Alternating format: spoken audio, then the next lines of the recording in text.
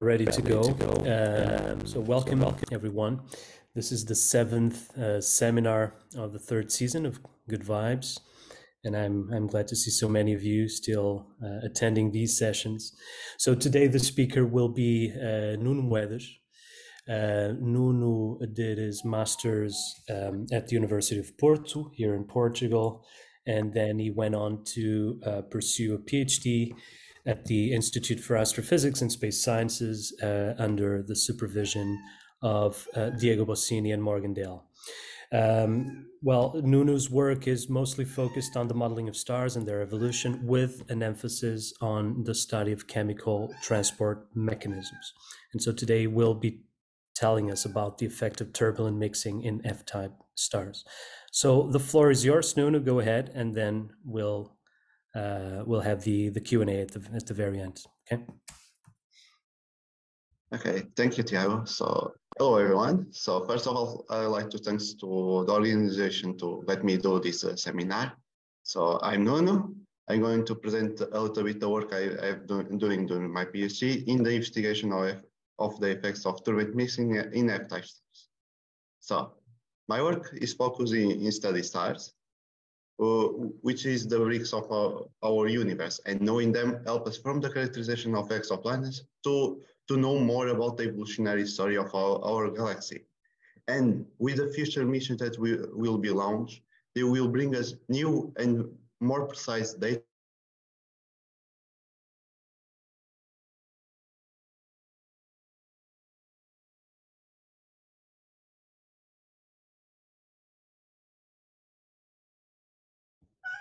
that help us tell models that we use currently. And the aim of my work is try to improve and develop the new generation of tools to characterize stars.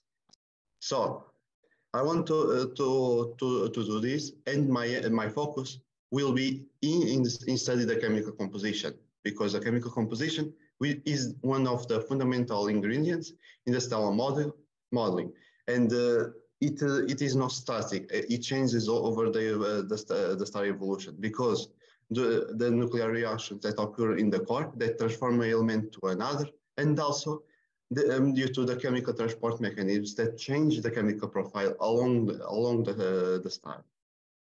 And my focus will be in the transport mechanisms, because they also, if we want the more accurate ages, we need to include them, because they don't only change the chemical profile, but also change the abundance of the elements that are used in the nuclear reaction. So they will have a direct impact in the age that the stars spend burning these elements. So I want to study the chemical evolution, and this can be described by this equation, where they consider the effects of nuclear reactions and also the chemical transport mechanisms.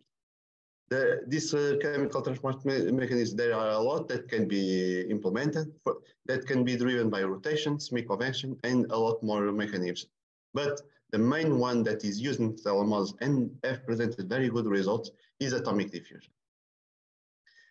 But if we want to have the most accuracy in the stellar models, we need to introduce all these chemical transport mechanisms. However, we still don't know all the chemical transport mechanisms that are inside the star, and also we don't know how to model them. And also, if we want to include all these chemical transport mechanisms, the computation turns too much computational demanding, and don't allow us to compute large number of stellar models that are necessary to characterize stars. So we need to have a more efficient way to include all these chemical transport mechanisms. And a lot of these mechanisms that are in competition with atomic diffusion can be parameterized by a simple diffusion coefficient, which is the turbulent mixing. And this coefficient can mimic the effects of adding this chemical transport mechanism. So my focus of my work will be in these two chemical transport mechanisms, atomic diffusion and the turbulent mixing. So first of all, let's look at what is atomic diffusion. So atomic diffusion is a chemical transport mechanism that can be described by this equation, which is driven by their chemical, by thermal and gradients and pressure gradients that are inside the star, and also the effects of the electric field. And in the pressure gradients, we can see the two main sub-processes of atomic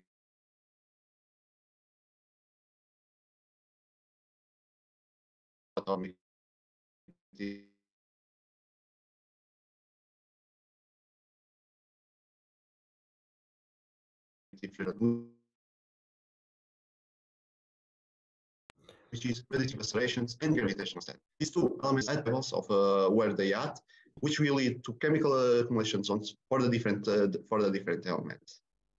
So these two act differently where at different regions of the star, but also they have other dependence, which is what they depend in which element they add. So for different elements, the atomic diffusion will create a chemical profile different for each element.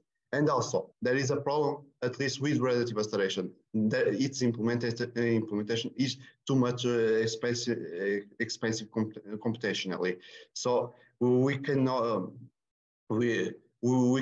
use it to compute the necessary number of stellar models to characterize stars, and because of that, relative acceleration is neglected in the stellar models, and only gravitational setting is considered.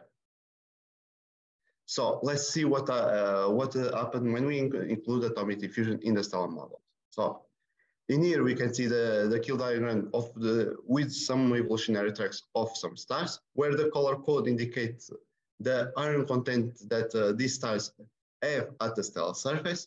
And we see for during the main sequence, the stars tend to deplete the surface until reach a minimum value of the iron content, which is the maximum depletion point that these stars that the surface reach during the main sequence. After this point, the star partially recovers the chemical composition in the stellar surface, reaching values close to the initial ones during the red giant stage.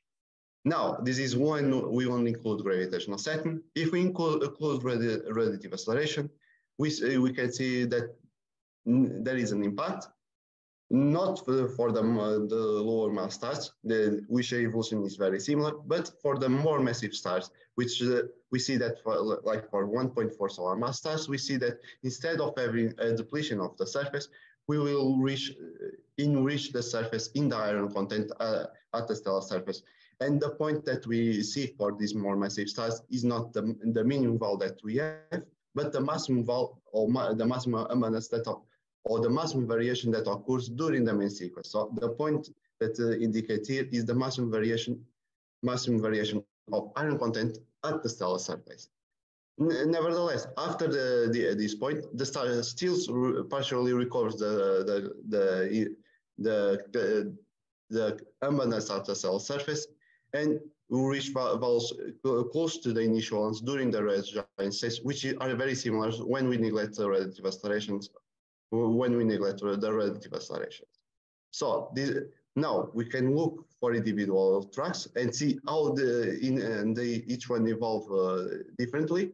We can look for one solar mass star, and we see that only gravitational setting, we see that the star will have a level of depletion, but adding relative acceleration, we see that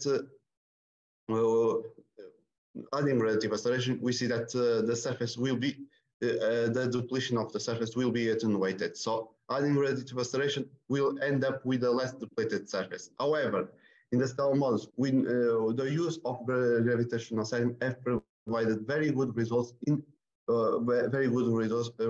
to characterize real stars of solar type. So the problem of neglecting relative accelerations is for the more massive stars, and we can look for 1.4 solar mass star. We see that only gravitational setting we will deplete the surface. However, with on gravitational setting we reach values of over depletion that are unrealistic. So this indicates that it is necessary to add other chemical transport mechanisms. And one of them is relative acceleration. And we see that not only avoid the effects of over depletion, but also it will enrich the surface for the iron content.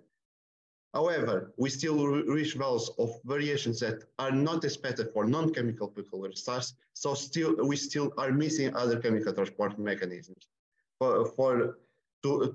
avoid these overvariations that occur at the stellar surface. We need to note that the plot that I show here is for iron content. However, atomic diffusion acts differently for the different elements. And we are showing for the iron content because the iron content is the main constraint you use from observations. If we want to constrain the chemical composition, we normally use the iron content. So we want the most accuracy in the evolution of the iron content. However, the evolution will be different for the different elements, and we can see the global impact for the total metallicity. And we see that even if we add the relative accelerations, the global impact of the total metallicity, we will end up with a depletion of the surface and still reach values of over depletion that are unrealistic. So we need to add other chemical transport mechanisms to avoid these variations. And what I want to do is try to explore the possibility of adding a turbulent missing to avoid these overvariations in the F-type stars.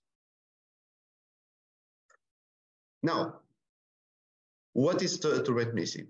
Turbulent missing is a prescription that aims to parameterize all the effects from the different chemical transport mechanisms that are in computation with atomic diffusion. And they do that by homogenizing part of the relative region that are right below of the convective envelope, which will avoid part of the overvariations because it will reduce the efficiency of atomic diffusion. We will reduce the efficiency of atomic diffusion. So we want to implement turbulent missing in MESA, and we implement the prescription described by Rischen in 2000, which describes turbulent missing by this equation, where omega and n are two constants. This coefficient here is the diffusion coefficient for helium, and this one is the density at a certain region. These two, in this zero, indicates that these parameters are anchored at a reference depth, which indicates how much deep the effects of turbulent mission will reach inside the star. And in our case, we use a reference mass envelope to indicate what is our reference depth. So we implemented turbulent missing, and now we want to see the effects of turbulent missing in the stellar models. And for that, as a starting point, we use the calibration performed by Verma and Sivalaghet in 2019, where they use the surface helium ammonas to calibrate the efficiency of turbulent missing by fitting the helium glitch in F-type stars. And in their work, they also use a reference mass for the reference depth, and they found this value that in their calibration that more realistic that can obtain more realistically the helium ammonas, the helium ammonas at the stellar surface. So now we want to see what happened when we add the turbulent missing, and here we can see the evolution of the ammonas of helium and iron content at the stellar surface for a model of 1.4 solar mass star, and we see. Without turbulent missing, with only atomic diffusion, we see that for helium, the surface will be depleted and reach values of over-depletion that are unrealistic. And adding turbulent missing, we can see that we can avoid the effects of over-depletion and instead have a steady decrease of the ammonas of this element, which is more realistic. Now, if we look for other elements, we see that for iron content, we see that we reach overvariations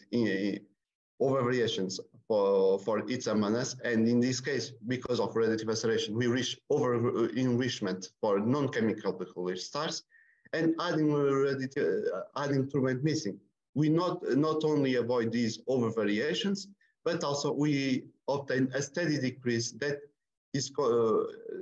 is more expected to observe in real stars. So, with turbulent missing, we can see that we can avoid the overvariations caused by atomic diffusion. Now let's focus only in the study or only in the models with turbulent mixing.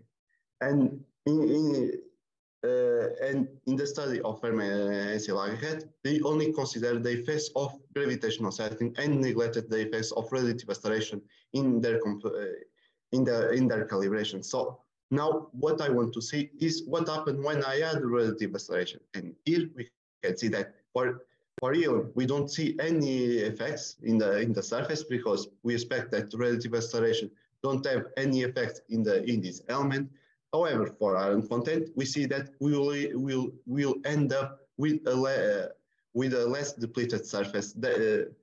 With a less depleted surface than when we don't consider a relative acceleration. So, and this difference that we detect is more or less is the order of the current from the current uncertainties from the best observations for these elements. So, as iron content is the main constraint in stellar models, we want to have the most accuracy as possible to model these elements. So we want to add the effects of relative acceleration in the turbulent mixing. And we found that adding the effects of relative acceleration in turbulent mixing is possible by increasing the efficiency of turbulent mixing. And we see with this, we can have a close evolution of the iron content with only turbulent mixing. However, we can reproduce the iron content, but for the helium phase, we see that adding the turbulent mixing will create a difference in the helium. However, this difference that we encounter is they are inside the error bars that are expected for these elements from previous works. So, we done this calibration for this stellar mass. Now we want to see if we can do this calibration for the different stellar mass stars, for the different F-type stars. So for that, we add the effects of relative acceleration for these stars, and we found that we can reproduce the evolution of the iron content with only turbulent mixing by increasing its efficiency as the stellar mass increase, and we do this by increasing the reference mass, with the stellar mass. And with this, we found that we can reproduce the iron content, and this increase follows a linear increase that we fitted and found this expression for the reference mass. So now with turbulent mixing, we can reproduce the evolution of iron content, the evolution of iron content with gravitational setting, and avoid the over variations that are caused by atomic diffusion. However, it's necessary to note that this calibration was performed for relative accelerations in iron, so this is valid for iron, but may not be valid for the evolution of other chemical elements, and we can see how this will affect other elements.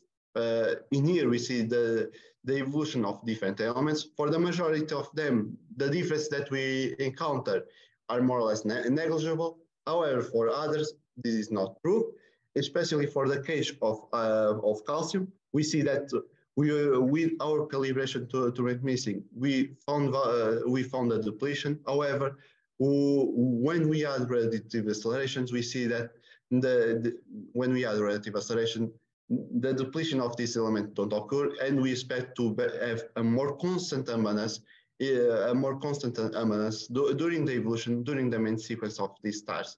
So this indicates that our calibration is not valid cannot be used for a chemical characterization of these stars. However, as we can reproduce very well the iron content at the surface, which is the main constraint in the stellar models, we can still use this calibration for a more global characterization and try to obtain a more accuracy in the mass, radius, and age of these stars. And so now what I want to do is to what I want to do is to see how turbulent missing performs in the inference of the global stellar properties of F-type stars.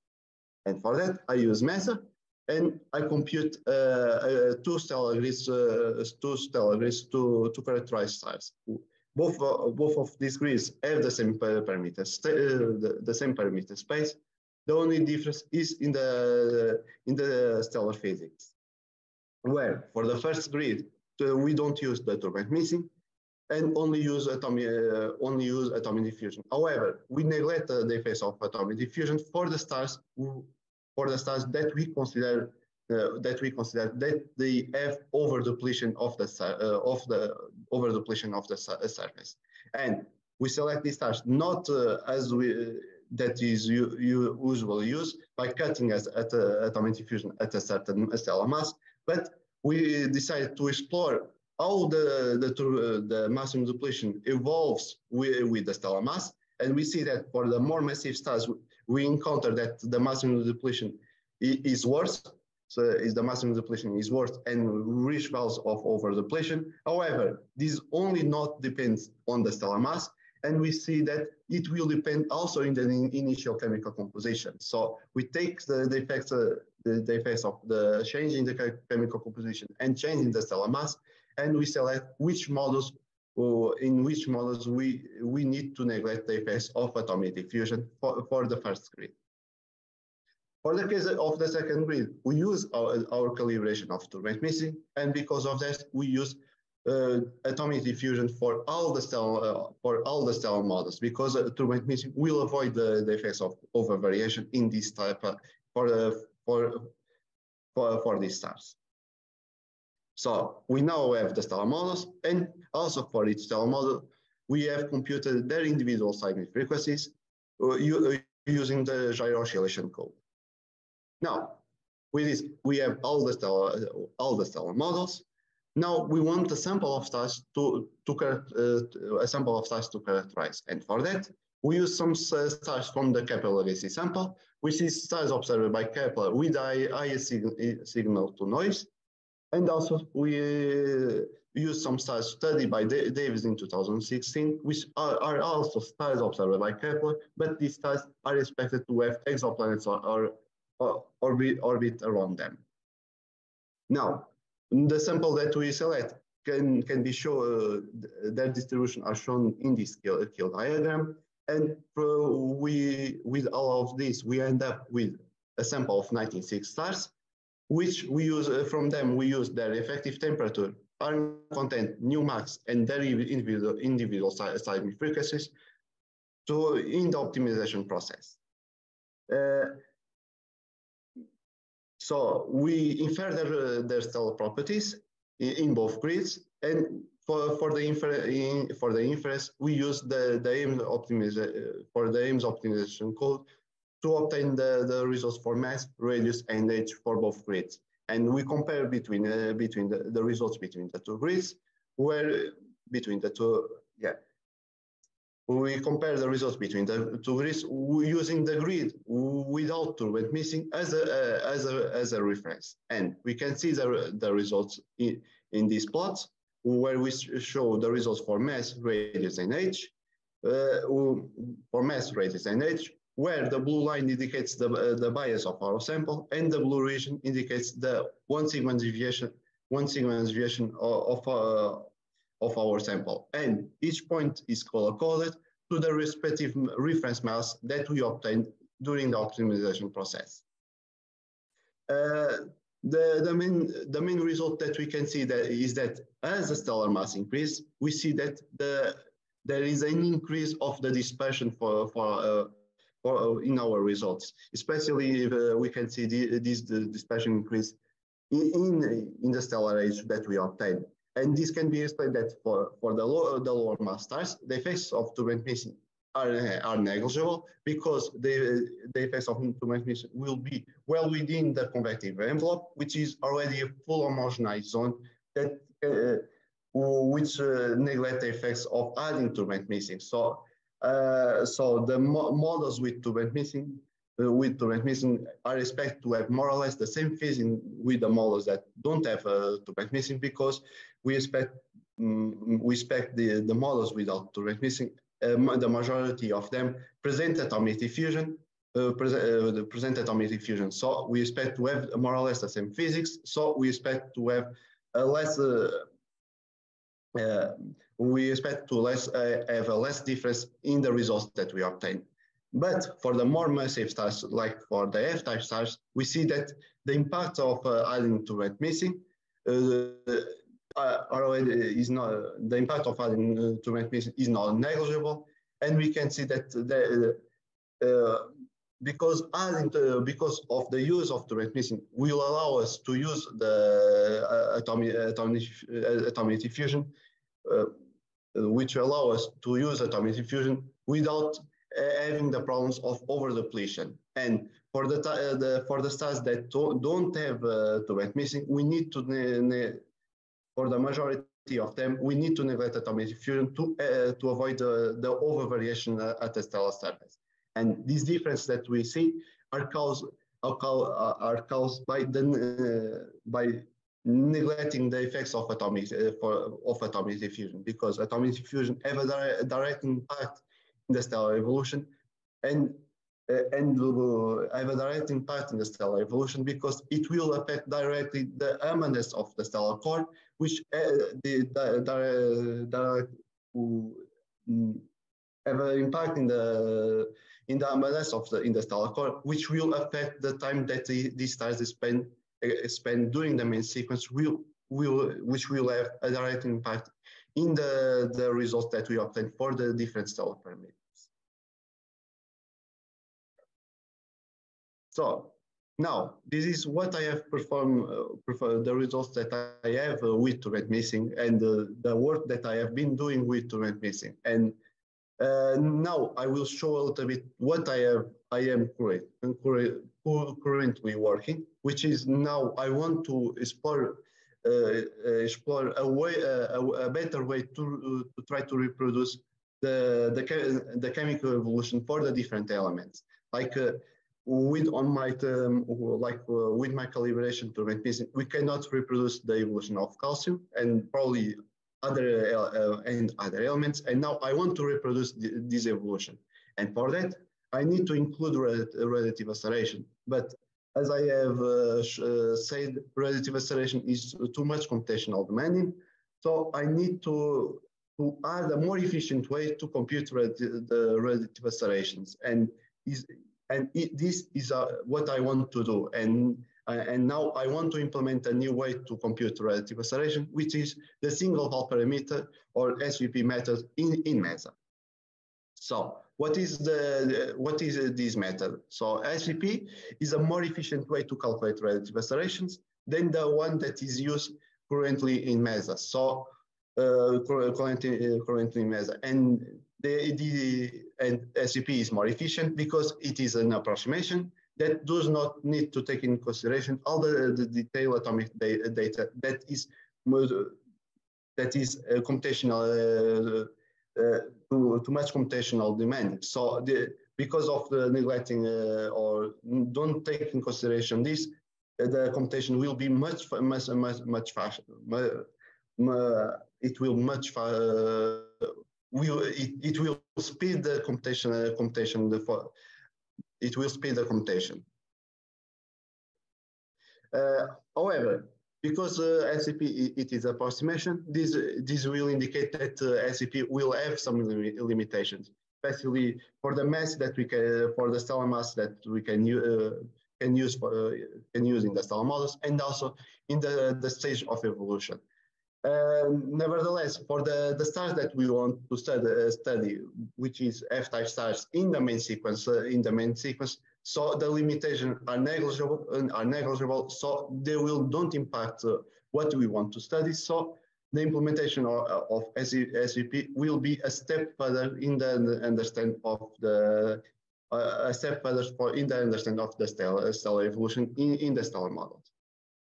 So now we want to implement SVP, and for that we use the last updated version that we have publicly available. And And now I will show some the preliminary results that I obtained with the implementation of SVP. In here, we can see the HR diagram of some evolutionary tracks, where in black we show the tracks with the default radiative acceleration. In purple, we show the results with our calibrated turbulent missing, and in orange, the ones that it use radiative acceleration with the new implementation of SVP. In the evolutionary tracks, we don't see a significant difference between the evolutions when you consider the default case or SVP. But the main difference is not in the evolution, but it is in the computational time that Meza takes to compute evolutionary tracks from the ZEMs to the bottom of the red giant stage. So in here you can see some of the computational times that we estimated. With the default radiative acceleration, we see that the mean time of computation of a evolutionary track spends about 6 hours. And we can reduce this time if we use our calibration of turbulent missing. And we see that we pass from the 6 hours to about 13 minutes of computation. So our calibration of turbulent missing will be much faster, and also include the effects of radiative acceleration in IRO. However, as I say that my calibration is not good for chemical characterization, so we want to introduce the radiative accelerations, and now we want to see what are the effects of adding the effects of adding SVP, and we see that we can pass from the 6 hours to about 20 minutes of computation if we use SVP. So this indicates that we'll have a more reasonable time of computation when we add the SVP. So with SVP. So the use of the SVP approximation will allow us the computation of large number of stellar models that are necessary in the characterization of real stars. However, this is the computational time, but we need to see how SVP will affect the chemical evolution in this type of stars. So we can see the chemical evolution of some elements. In here the chemical evolution for one solar mass star, and we see that the difference between there is no difference between the default radiative acceleration and the SVP method in the chemical evolution for this type of star. But we want to study is in F-type stars because is where radiative acceleration will be more have a more significant impact. And we can see here the evolution of the chemical evolution for 1.4 solar mass. And for the majority of the elements, we don't see a big difference between SVP and the default case of radiative acceleration. But I want to note is for the evolution of calcium, where my turbulent missing, where my calibration of turbulent missing cannot reproduce the evolution of this element. And we see that with SVP, we can have a more close evolution of the calcium at the surface, with the case of this element with the default case of radiative acceleration. So the results that I show you with SVP are still a work in progress, and I still want to study the potential of using SVP and also investigate the limitation that I have with this approximation. And this is everything that I have done until this is everything that I have been done until now. And in here you can see the summary of my presentation. But what I want you to focus is the last point, and it is that all the codes that I implement in Meza, like the implementation of SCP and the implementation of turbulent missing, I want to make available to the public to be used for everyone that wanted to use that want to use all the codes that I use, all the codes, all the codes that I use to obtain these results. So thank you for your attention. And if you have any questions, I like to hear it and try to answer it. Thank you. Okay, Nuno, thank you very much. Take a deep breath, relax. So, if you have any questions, I would ask you to use the raise hand functionality, okay? And I'll just be taking your questions and as they start showing up. So while people think about something to ask, let me ask you, Nuno, what's so special about calcium, right? So your turbulent mixing implementation leads to this over depletion. When you apply the SVP, it does not.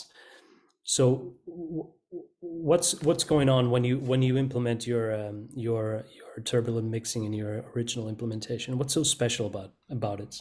Okay, so so when I use the turbulent mixing, I use the turbulent mixing, I can reach the or homogenize more the region that I write below of the convective envelope. So it like adding turbulent mixing is like extending the convective envelope. What happened is that relative accelerations are different for the different elements. So for the iron content, when I extend this homogenized zone, it will reach a zone that this element will be depleted. It will be which will be depleted. So we see this effect of depletion. For the case of calcium, we don't see that because when I don't add to missing, this element will be in a zone where it is depleted. But adding the turret missing, I extend the homogenized zone, and it will reach an accumulation zone of these elements. So, and because of that, we see this accumulation, this accumulation or basically this non-depletion of this element at this region. So is because relative acceleration will create zones that the element will be accumulated or depleted. And adding that to my turbulent missing, I will reach a zone that these elements should be accumulated, basically. Okay, thank you very much. So I see a hand raised. Joey, go ahead. Yes, hi. So this is Joey Mombach from University of Toulouse. I was wondering if you had a look at the latest Mesa version. So there have been huge improvements on the computation time of relative acceleration. So like even if you run it on like a large number of cores, you can probably knock down that 5-6 hours to about half an hour. Yeah, I have look at it. I still wanted to compute models for myself and try to implement their SVP to see what is the difference of using SVP. But the paper that from the last paper of Mesa indicates that we expect a reduction of or a speed up of about 5 times in the computation. So as I see, the default, the Mesa version that I use is about 6 hours. So about 5 hours and 55 minutes. And I expect a reduction of 1 hour for its for its stellar model. Okay, yeah, it's. But also benefit on how many cores you use. So if you use some more parallel cores, it will go much faster. Yeah. Also, it will depend the number of cores that I use. Also which physics that I use. If I will want to use probably add rotation, add other physics. This time also will be affected. So I will extend the time of computation. So what I want to do is to reduce at maximum the computation of relative acceleration. So is what I know, and still probably it's better to use the default case of Mesa, because it will be a less approximated case. But if we want to use or to have a more faster computation of relative acceleration and have good results, we need to use a more efficient way, and SCP allows that, and we still present still good results that are accurate enough to characterize stars. Yeah, I have a follow-up question. So what do you do with the opacity? Do you take the local mixture into account for that as well? For the opacities, in the SCP, I created a way to, or at least the SCP, because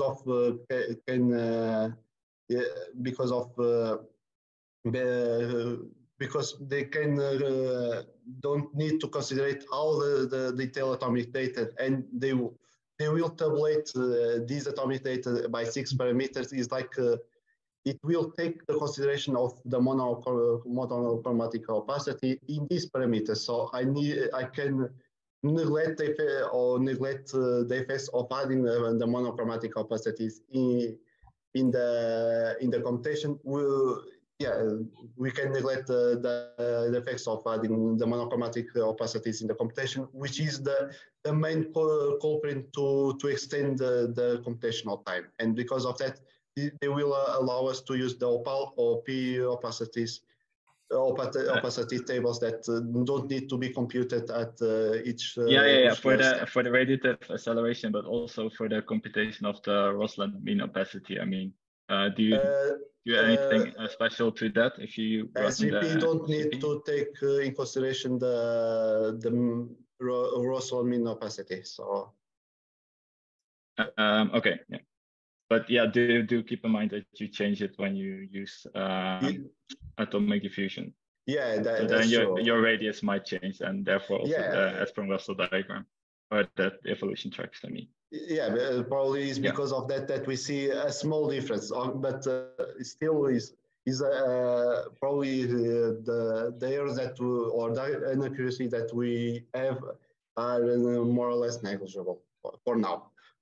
Yeah, but there keep in mind that you do not compute them consistently the Rosland mean opacity. That's true. The radius. Thanks. Okay, so thank you, Joe. Okay, thank you. Thank you, Vicky. I see that you have your hand raised. Go ahead. Yes, hi. Very nice talk. Very interesting as well. And I apologize if my questions, I have actually two, were answered in the first 5 minutes. I was a bit late. I had another meeting. So the first question is, I was wondering, have you tried or are you planning to test your models on AM and the FEM stars, which have showed these chemical abundances related to gravitational settling and radiative levitation at the slightly higher masses, like 1.5, 1.4 plus? Until now, we don't have plans. So we are planning for study at least F-type stars and stars GK and F-type stars. So basically, probably not. And not anytime soon. Okay. Not anytime soon, but it will be interesting to see if, because that stars start to present some chemical peculiarity aspects. So probably see if my models can reproduce these chemical peculiarities. It will be good to test in real science. I think it would be very interesting, because this is where we know that gravitational settling and radiative levitation is really very important. So it would be lovely to see that.